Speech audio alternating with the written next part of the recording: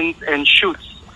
Wow. So it's more like a photo shoot. I see, Arnold. Okay. We're in your house and take photo. You're still very cheerful. Yeah, I mean, I mean, is that something? How are you dealing with this particular situation, given that that's presumably your main line of business, right? At costume rentals? Aren't you crying, Jeffrey? Basically, we have to bring laughter and happiness to all our clients. So whether or not it's COVID, we still have to be happy.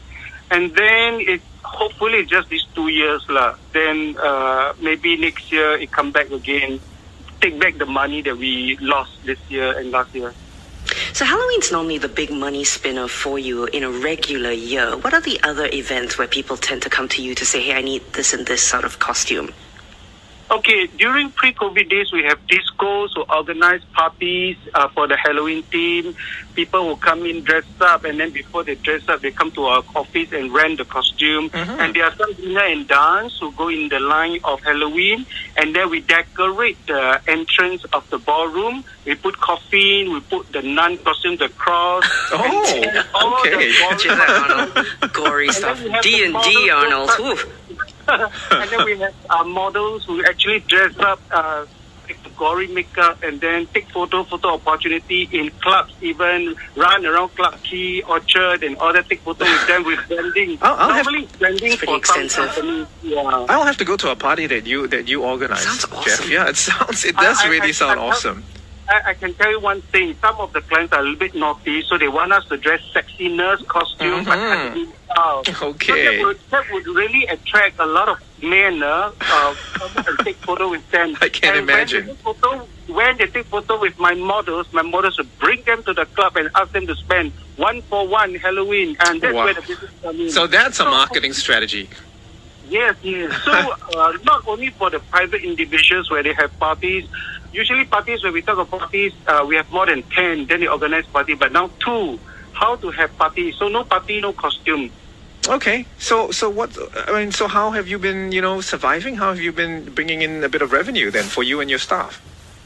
There's nothing much can be done, and me myself are doing some part-time jobs. And then I'll downsize my office from a very big office of about 1,000 square feet to about 200 square feet. Basically, just to compound the costume temporarily.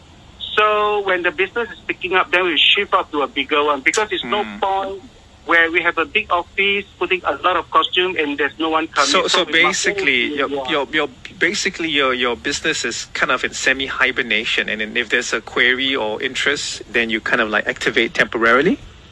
Yes, we used to have 4 staff, so now we have only 1 part-time staff.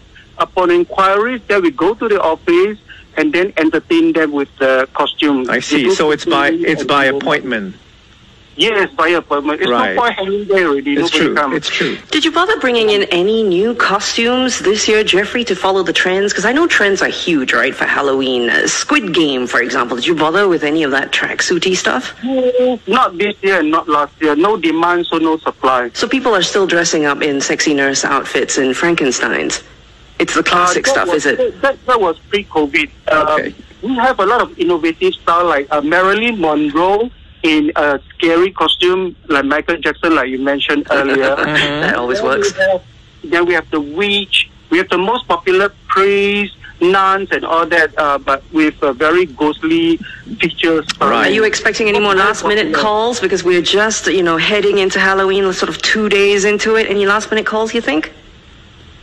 I hope so, but okay. Fingers crossed. No calls at all. And so of the 5, what were they mainly, the costumes? Basically, they choose the popular, those skeleton costume, the killer costume. Okay. Those the most popular one. Right. Tried and tested. Okay, Jeffrey, thank you very much for talking to us, and hopefully your business and things will return to normal sooner rather than later. Jeff, get the clothes out of the coffin. Thank you, Anna and Yasmin. All the best. Jeffrey Chung is Director of JCM Costume Rental.